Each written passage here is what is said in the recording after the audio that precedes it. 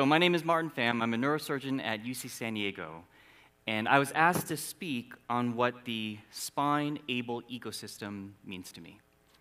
So to do that, I'm going to first go back and tell you why I, like many of you in the audience who went into neurosurgery or spine surgery, did this.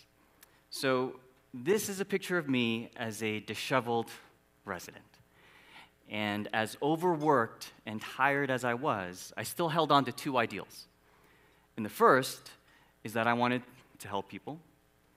And the second is that I wanted to do this job to the absolute very best of my ability. Now, over the course of my time as a resident at USC, I was very fortunate to help many patients along the way. And in particular, what's most humbling about these photos is all these patients knew that I was a resident, and yet they still asked to take a picture with me. And that was so that they could remember the person who helped them. And I helped them through cranial surgeries, and then over time, as I found the spine, through spine surgeries. Now, the spine surgeries that we did as a chief resident at Big County at USC, we didn't have much. There was no spine attending staff that came over. I had a fluoroscope, and that was it. Right? But despite that, I did the very best that I could to rebuild and realign the spine with what we had. And the tools that we had, which, of course, not much, but something where, within the goals and what I wanted to do for patient care, I think we did okay. Tools. Now, I think they say that you could probably build anything with the right tools. So say I wanted to build a house, but say I didn't have the right tools, and all I had, just like Big County at USC, were just my hands and effort. And in that case, I could probably build a decent dwelling, right? Halfway decent. But if I wanted to build something more substantial, right, probably wouldn't be as successful. But if you gave me something, gave me a blueprint, gave me a level, gave me power tools, gave me technology, well, now imagine then what I could build instead. Tools are just a manifestation of technology. And when I think of my humble origin story at Big County of USC, wielding a C-arm, right, trying to fend off spinal disease, I feel very fortunate that I've been able to come such a long way. And that's because someone finally gave me technology.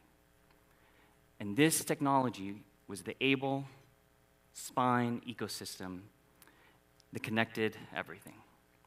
So if you imagine for a second powerful technologies like artificial intelligence and machine learning that can help you predict and plan the most ideal surgery for your patient, or intraoperative navigation with the industry leader in surgical guidance and visualization, spinal robotics guidance system, platform solution, all those three things are very separate. But now if you imagine them connected together, communicating with each other in an ecosystem that can help you accomplish the surgical goals that you want for your patient. This is the Aible ecosystem. And one particular component of this system that's been particularly transformative in my practice has been robotics. Now, robotics, in this particular case, has allowed me to pursue things like minimally invasive single-position surgery, minimally invasive adult spinal deformity correction. And the way that this has transformed my practice is through the planning. Planning allows you to reach the ideal of perfection.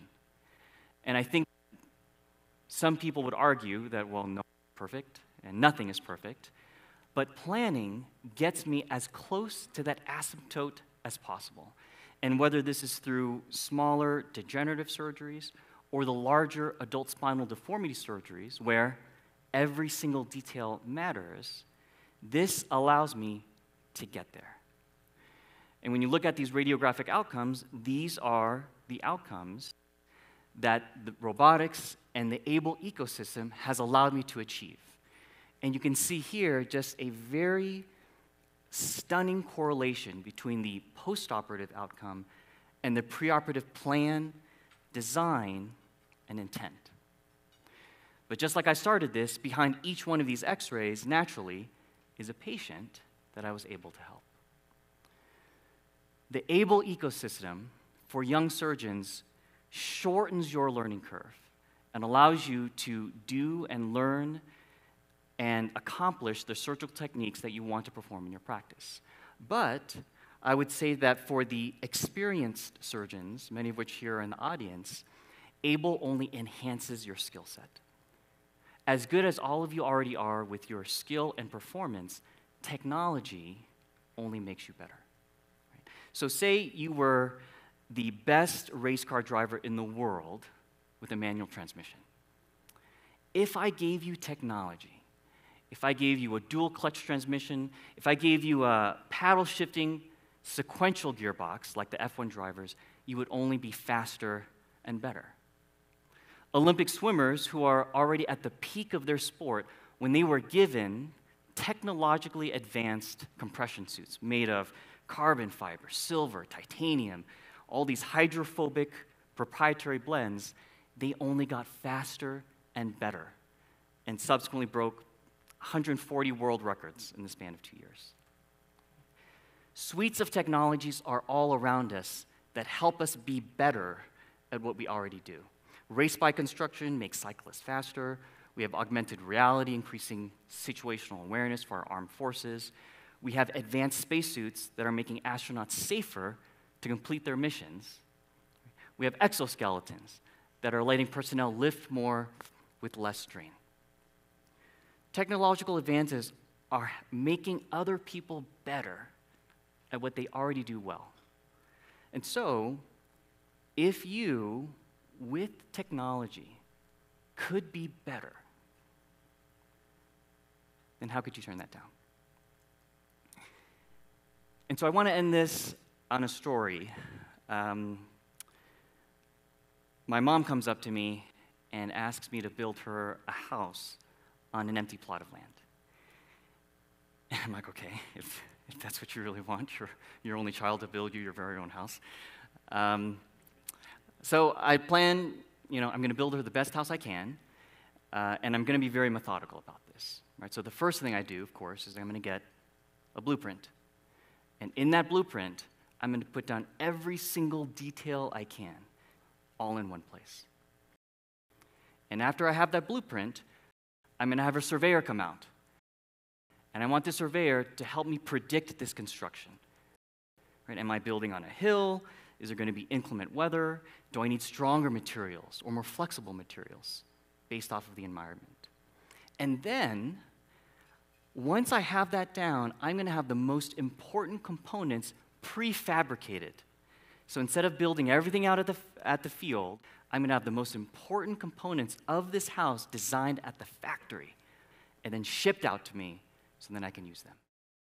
And then I'm going to finally get to building this house.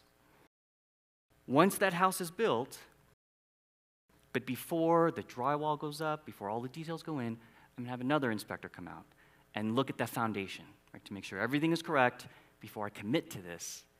And then, once I've committed, put in all the finishing touches, I'm going to have that inspector come back out again and continue to monitor this house to make sure that no repairs are needed in the long run and to make sure that the foundation is fine and that the house over time is going to be okay. Well, plot twist, naturally it's not my mom, it's a patient in my clinic. Right? And instead of asking me to build her house, she's asking instead for me to rebuild, realign her spine in the best way I can with the most up-to-date and innovative technologies that I have available. And I tell her, well, I went into this for 2 reasons: to help people and to do this job to the absolute best of my ability. And to both of those, I think I can help you because I have the right tools and technologies to make you better. Welcome to Aible. Thank you.